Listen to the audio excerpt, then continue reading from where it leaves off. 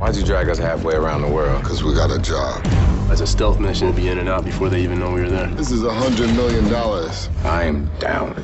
All right, listen up. We find them, we take them as a team, and we bring them back. And above all else, we don't ever let them get in the cars.